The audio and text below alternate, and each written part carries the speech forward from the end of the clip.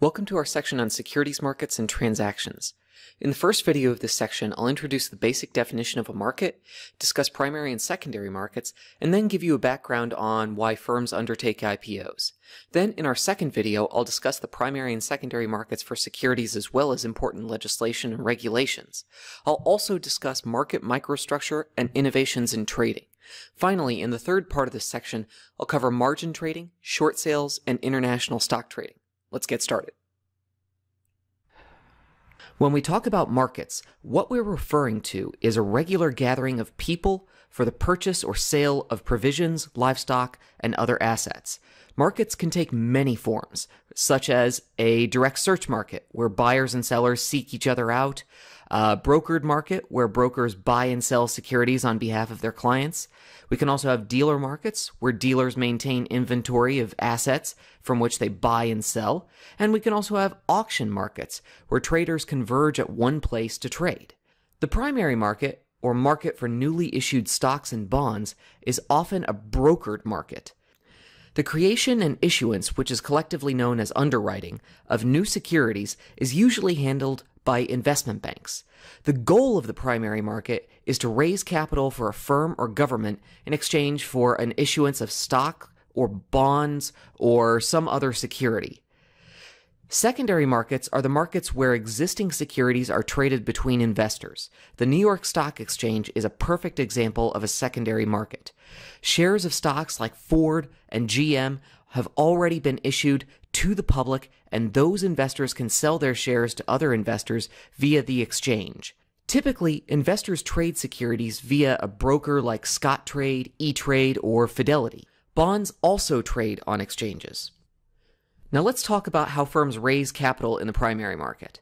There are several securities private firms can issue to raise capital or cash.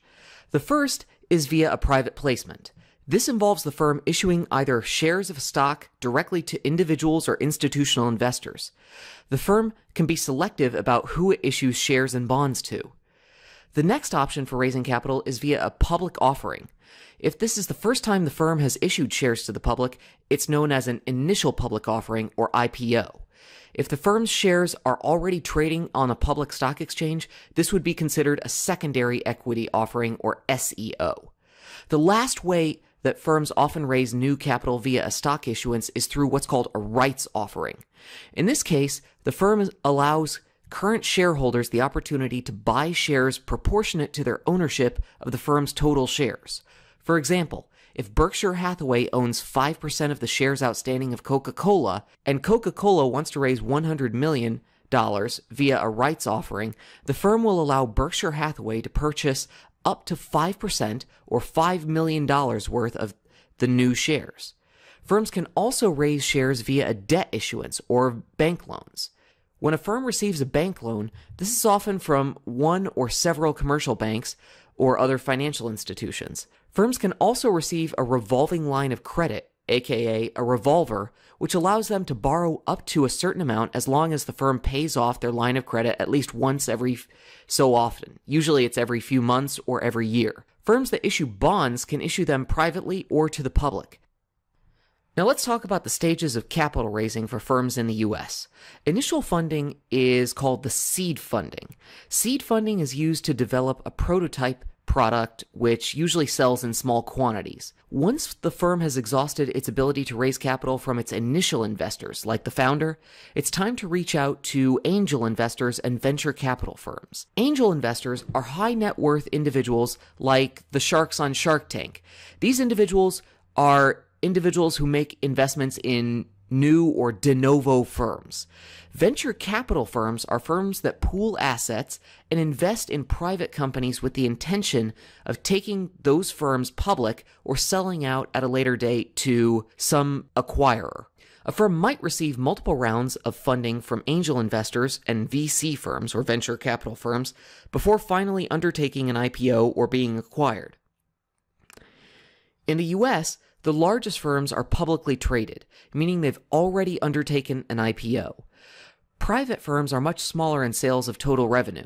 This is because it's more difficult to raise capital for new capital budgeting projects from a limited number of individuals. In the US, privately held firms are restricted to a maximum of 499 shareholders. This can make it difficult to raise capital beyond a certain point. However, mutual funds that own shares only count as one shareholder.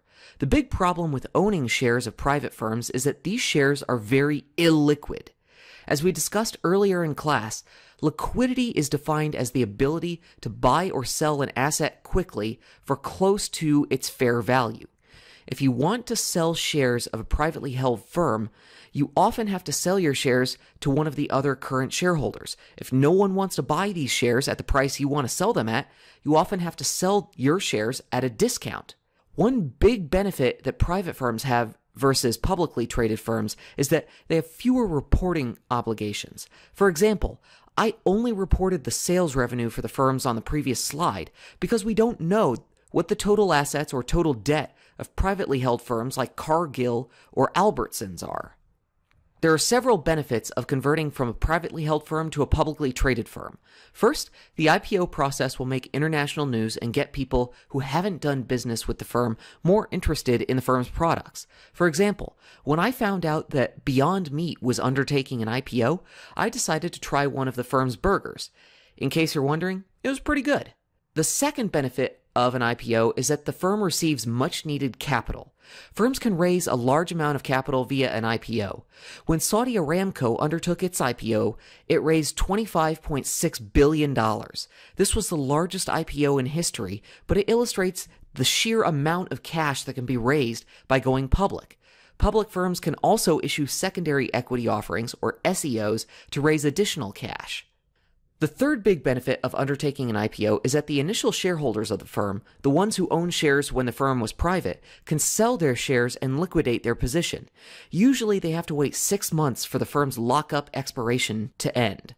Selling shares after the lockup expiration date is one of the primary ways that venture capital firms and angel investors profit from their investment in a private company.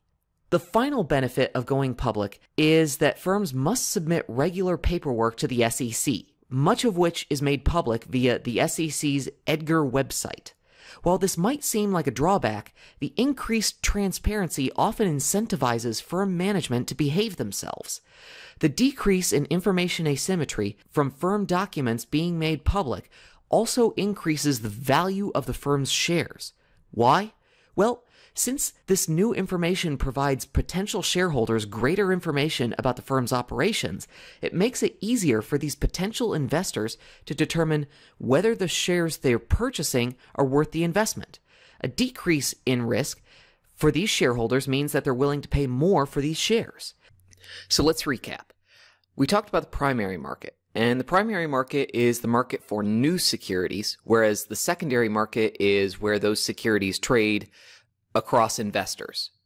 Next, we talked about how firms raise capital, and they raise capital by issuing many different types of securities: equity, debt, preferred stock, etc. Next, I talked about how equity can be issued using an IPO, a secondary equity offering, or a rights offering. Finally, we talked about why IPOs make sense for large firms. In many cases, the shareholders of those private firms want to cash out, and one of the best ways to cash out is to take the firm public and allow the firm to sell its shares to new investors. All right, with that, I'm going to wrap up, and if you have any questions, please feel free to email me, and I will see you on the next video.